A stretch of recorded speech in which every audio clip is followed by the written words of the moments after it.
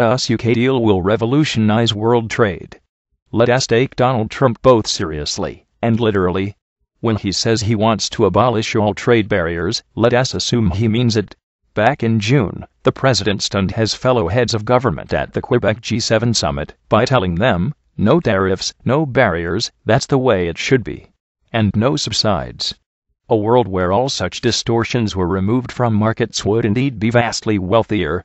We would all benefit, especially people on low incomes, who would gain the most from a fall in prices. Pretty much every mainstream economist, from both ends of the political spectrum, endorses the idea of scrapping trade restrictions. So why doesn't it happen? Why don't countries simply drop their tariff and non-tariff barriers? Why, indeed, are we seeing a reversal of the tariff elimination that had been happening at the WTO until the 1990s? The answer is that free trade is counterintuitive and therefore unpopular. Protectionists make all sorts of claims that, though false, sound plausible. We can't carry on with a trade deficit, we need to defend strategic industries, we need to bring jobs back, we need to maintain our food safety standards. How to overcome these objections? Here's an idea: what if we removed all trade barriers among a group of compatible countries, in other words, with the same legal systems, accountancy methods, business norms, and wage levels? Countries, in short, that could eliminate trade restrictions without triggering fears about offshoring, mass immigration, or shoddy standards. This week, at simultaneous launch events in Washington and London, I and others are publishing a draft US-UK trade agreement that would do precisely that. It has been drawn up over several months by market-oriented foundations on both sides of the Atlantic, including Cato, Heritage, the American Enterprise Institute, the Manhattan Institute, and the Competitive Enterprise Institute. This is the first time, as far as anyone can remember, that all these heroic organizations have worked together on the same project. Its core idea is simple: what is legal in one country should automatically be legal in the other. Mutual recognition should cover goods, services, and professional qualifications. If a drug is approved by the FDA, that should be good enough for the Brits. If a trader can practice in the City of London, he should be free to work on Wall Street. Where there are different standards, businesses should be free to follow whichever they prefer, something that will lead, unprecedentedly, to downward pressure on regulations. This is a very different model from that pursued by the Obama administration in its Atlantic and Pacific trade talks, both of which rested on establishing common standards. What we propose instead is reciprocity. We say nothing about labor laws or eco rules, not because they are unimportant, but, on the contrary, because they are important enough to be addressed in their own right rather than tacked on as a coda to something else. In theory, you could have mutual recognition deals with every country and trust to your robust legal system to uphold standards. In practice, though, voters won't accept that unless they have confidence in the other nation as regulators. That is why we propose beginning with two states that already form the most natural economic and cultural unit, namely the United States and Britain.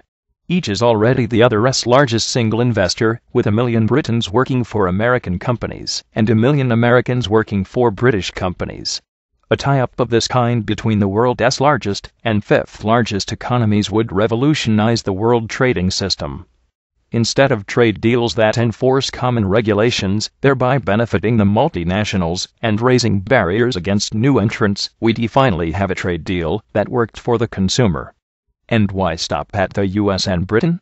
There are other English-speaking common law countries whose systems of corporate government and professional credentials resemble ours.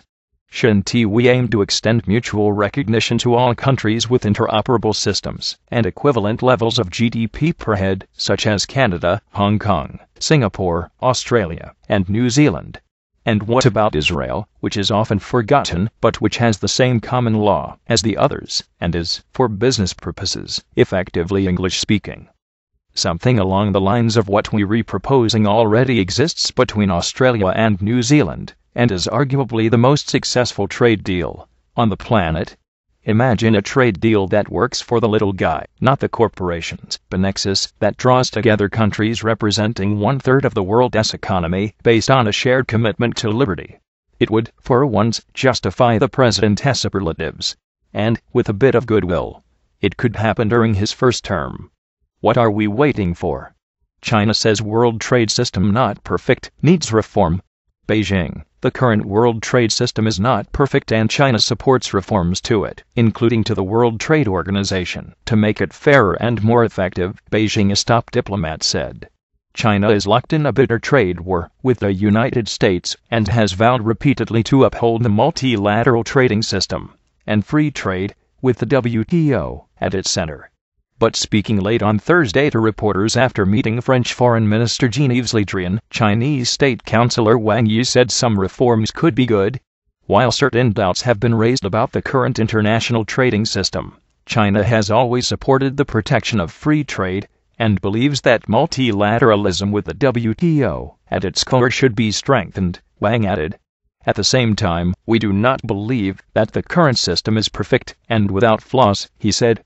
China supports necessary reforms and perfection of the current system, including to the WTO, to make it fairer, more effective, and more rational, Wang added. The basic tenets of the WTO, in opposing protectionism and supporting free trade, should not change, but the rights of developing nations should also not be overlooked, he said. The aim of reform should be to allow countries to enjoy the development fruits of globalization more fairly, not to further widen the differences between South and North, Wang said. WTO reforms need to include listening to voices from all parties and broad consultation, and should especially listen to or respect the opinions of developing countries, rather than just allowing one person to have a say, he added. The issue of WTO reform is extremely complex and involves many areas. China hopes all parties remain patient and advance step by step. His remarks come as China and the United States may return to the negotiating table with the threat of new U.S. tariffs looming.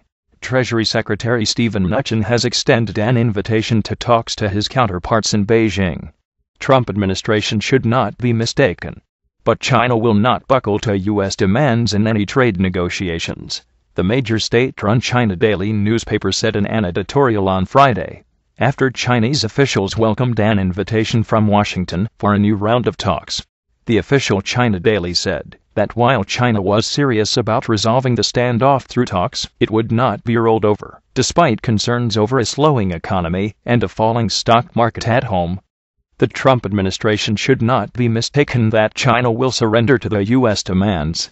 It has enough fuel to drive its economy even if a trade war is prolonged, the newspaper said in an editorial.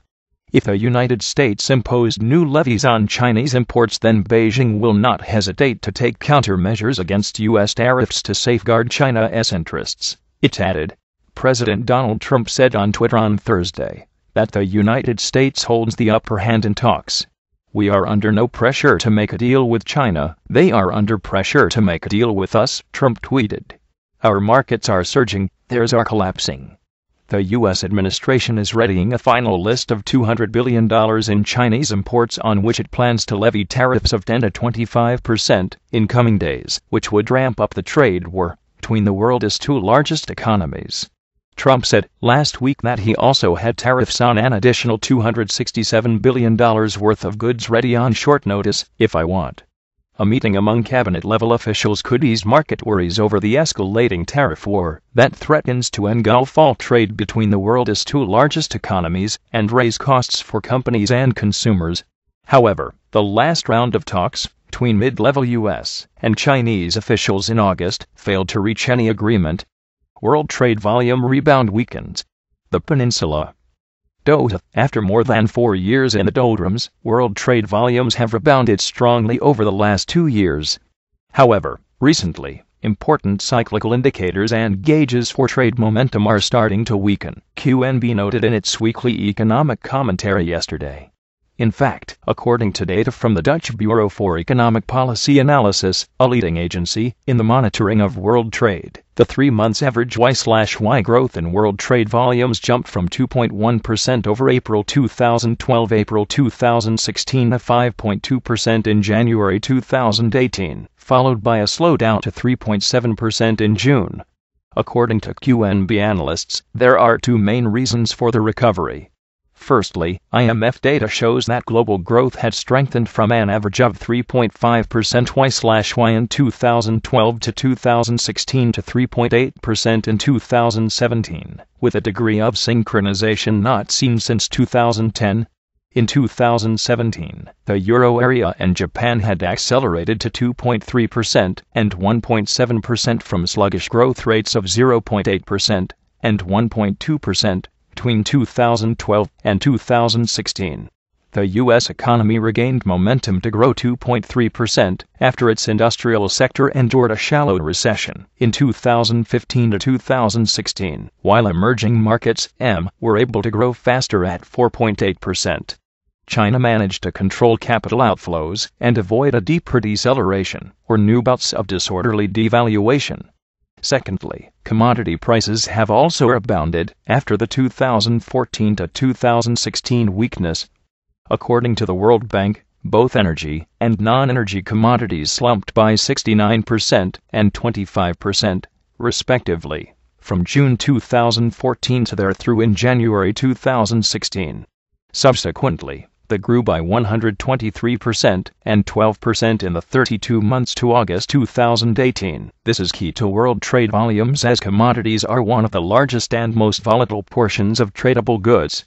However, recently, important cyclical indicators and gauges for trade momentum are starting to weaken. 3 months average Y/Y growth in world trade volumes have slowed by 150 BP from January to June 2018.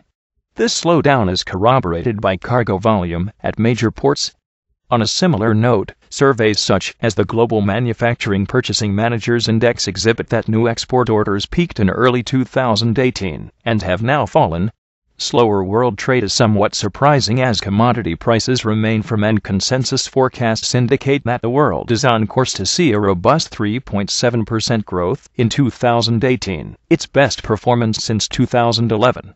Importantly, the U.S. economy is running at full speed. Q2 GDP growth boomed at 4.2% annualized pace, and monthly indicators suggest a similar pace will be sustained in Q3. The private sector's optimism in particular seems sky-high with key surveys such as the Institute for Supply Management and Small Business Confidence close to or reaching all-time highs over the last month. Although heightened trade frictions may lead to new tariffs impacting trade volumes in the future, their share of world trade is marginal. According to Capital Economics, only around 1% of world trade have been affected by new tariffs so far, and bilateral trade between the U.S. and China accounts for just 3.2% of world exports. Slower growth in non-U.S. advanced economies and China appears to be the culprit for weaker trade. Consensus forecasts for the euro area and Japan in 2018 slipped from 2.4% to 2.1% and from 1.4% to 1%, respectively, since April. Similarly, growth consensus forecasts in 2018 declined by 24 bps. China's growth, particularly, has cooled as regulatory financial tightening targets shadow banks and slows credit growth. Latest activity data shows that retail sales and fixed asset investment growth registered their slowest growth in over a decade in the last few months. Looking ahead, a further slowdown in world trade is likely. On the downside, activity in the euro area and Japan is expected to soften with consensus forecast at 1.8% and 1% growth in 2019, respectively. In the U.S., monetary tightening should ensure that growth slows to around 2.5% next year, well above GDP's likely 0.2% potential rate. In response, the Federal Reserve may be forced to step up the pace of policy tightening. Consequently, central banks may be forced to hike their policy rates to limit capital outflows and FX pressures, constraining growth. Finally, the US-China trade tensions are at a clear risk of escalating further.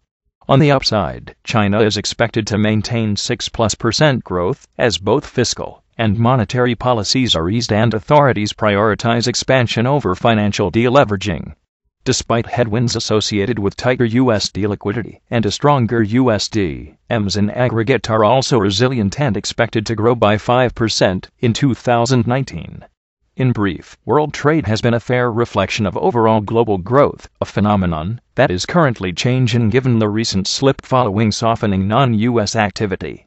However, the world economy is expected to grow at a healthy 3.6% in 2019. In the absence of major shocks, this should ultimately support a relatively high yet somewhat slower world trade growth. Brexiters launch world trade deal advertising campaign to tackle Project Fear. A new advertising campaign is to be launched to promote the benefits of a world trade deal and combat the Remainer Project Fear. Leave means leave is to put a full-page advert in 30 regional papers with more than 5 million readers. The advert will point out that a world trade deal, which means the UK does not compromise with the EU and uses World Trade Organization rules instead, is better than the Prime Minister's Chequers proposal. Economists for free trade have estimated that a world trade deal with no EU deal could boost Britain by $1 trillion. The selected newspapers cover the length and breadth of the whole nation, from London's Evening Standard to Newcastle's Chronicle, from the South Wales Echo and Evening Post to the Cambridge News, and from the Plymouth Herald to Scotland's Daily Record. The ad dismisses the Chequers proposal as same old, same old. It compares the Prime Minister's favour deal with the New Deals and new opportunities a world trade deal would bring. It warns that Chequers will shackle the UK to EU laws, ensure the continuation of mass migration, and commit the UK to handing over $39 billion to Brussels. By comparison, a world trade deal would give the UK the freedom to trade around the world, create a fair and managed migration system, and reduce the cost of living for British people. Commenting on the ads, Richard Tice, vice chairman of Leave Means Leave, said, "We have relaunched the Leave campaign, and we will stop at nothing to ensure the Prime Minister chucks Chequers and delivers Brexit in its entirety." Leave Means Leave will be engaging with as many people across the country to ensure Project Fear is torn apart so that the economic benefits of Brexit are revealed. The advertising campaign is to be launched as Leave Means Leave has organised a series of Chuck Chequers rallies across the UK. Former Cabinet Ministers David Davis MP, Owen Patterson MP, and David Jones MP, Jacob Rees-Mogg MP, Nigel Farage MEP, and Kate Hoey MP are just some of the names confirmed for the Leave Means Leave rallies. The rallies kick off next Saturday, the 22nd of September, in Bolton, where former Brexit Secretary David Davis, Nigel Farage MEP, and Kate Hoey MP, Labour, will take the campaign's message to thousands of people in the University of Bolton Stadium for the nearly sold-out event. On Sunday, the 30th of September, the campaign heads to Birmingham during Conservative Party conference, where Tory MPs Peter Bone and Andrea Jenkyns will join Nigel Farage and CLLR Brendan Chilton of Labour Leave. The tour will then continue on to Torquay, Bournemouth, Gateshead, and Harrogate.